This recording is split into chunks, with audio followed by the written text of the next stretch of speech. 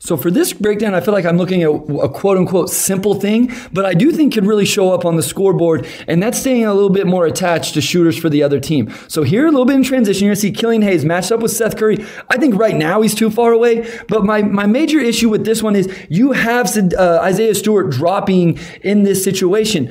I'm not saying he can just allow Tyrese Maxey to go to the rim and get a layup. I understand he has to be aware that if Cade really gets beat or Stewart doesn't drop or is not in position, he has to be there to help, but he doesn't need to be this far off in this situation, especially on a guy like Seth Curry. Like, to me, that's a wide open shot for Seth Curry, and you just can't allow that. Cade Cunningham's going to do the same thing here. Again, Stewart is dropping, so there's help there. Let Hayes help off Milton or Sadiq help off Matisse Thybulle. But Seth Curry, especially with the first half he had in this game, you can't be helping this far off, especially when there's other guys there. And again, that's pretty much a wide open shot for a guy like Seth Curry, especially whenever he's feeling it. Now, this one's a little bit tougher for Sadiq Bey because the ball screen's being set to go the other way. It kind of turns into a flat ball screen. Kelly Olynyk is a little too far up here, especially if he's going to play drop anyway.